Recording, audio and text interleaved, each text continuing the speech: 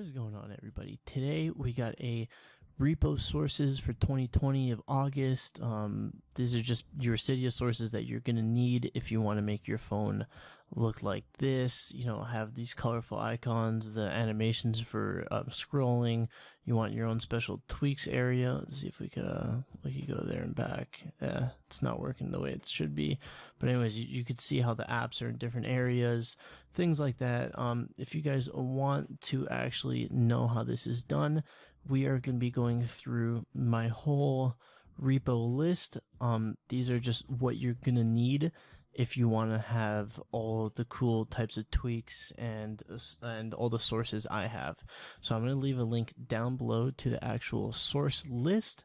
What you're going to want to do is you're actually going to want to get one more thing while you're there. You're going to want to download Flame. With Flame, you can actually go to sources, you could hit edit and add.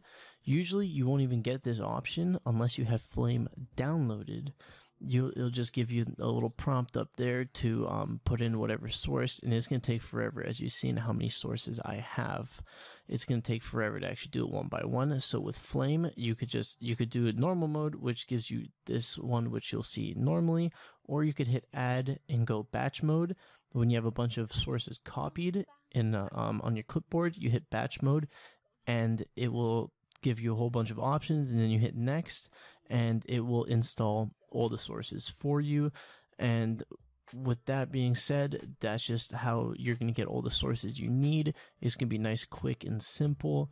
And then after that, I'm going to have a bunch of different videos going in depth on specific tweaks, because as you guys can see, I have a whole variety of tweaks. I have 82 downloaded right now, and I downloaded them every day as they come out. So I'm going to be going in depth one by one.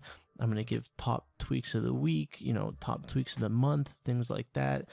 We are currently on iOS 13.5. Most of these tweaks work on anywhere from 13.3 to 13.6. So it's going to be a fun series is what I'm going to say here.